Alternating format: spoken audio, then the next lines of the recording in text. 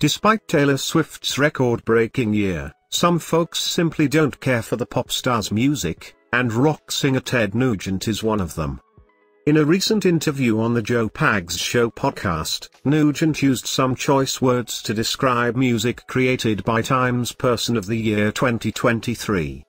So I'm afraid to say, in this world that's gone down the toilet in all aspects, I'm afraid the success of Taylor Swift, and again, God bless her work ethic, God bless her musical dreams, but that's cartoon music, Nugent said.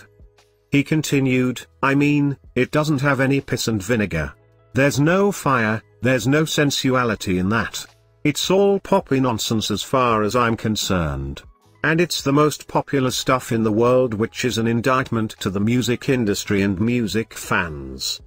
Nugent added that folks aren't looking for that fire from a ZZ Top or from a Mitch Ryder in the Detroit Wheels, or from a Brownsville Station or an Amboy Dukes. And I miss that. Of course, Swifties weren't about to let the shade slide.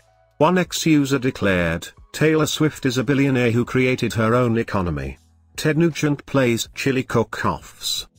Someone else echoed this sentiment, writing, let's put this in context, Ted Nugent, 75, net worth $10 million.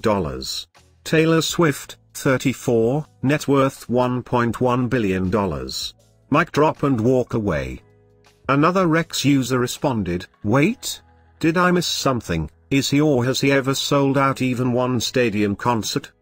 Meanwhile, someone else snarked, we were all waiting to hear the opinion of this mediocre man. Yet another Rex user wrote, Ted Nugent says Taylor Swift has no fire. Meanwhile, Taylor Swift